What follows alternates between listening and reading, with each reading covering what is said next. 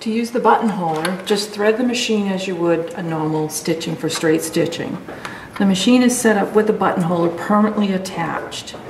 To determine the length, there is a little guide here at the back of the buttonholer that goes from long, which is about an inch, to short, which is about 5/16 of an inch.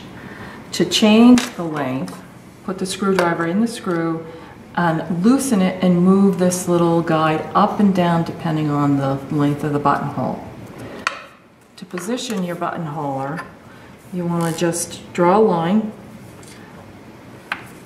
determine how much you want extra from the button, about 1/8 of an inch for a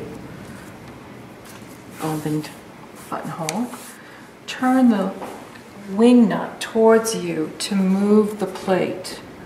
Always turning it towards you. Move it until you feel it actually goes into more of a straight position.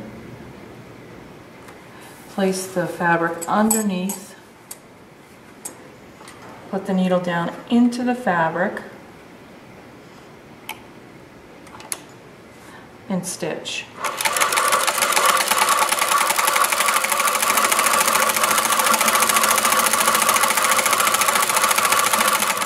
This buttonhole is only done once. You could do it twice depending on the weight of your fabric and the size of your buttonhole.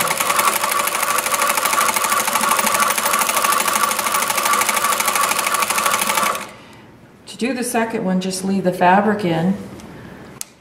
To pull it out, release your thread, pull it out of the machine, snip all your threads, and then open the hole.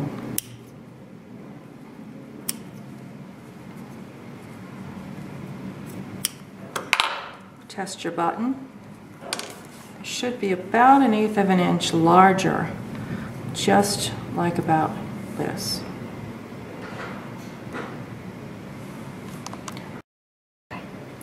Once you've set the buttonhole, you can continue to do the remaining buttonholes once you've marked your fabric.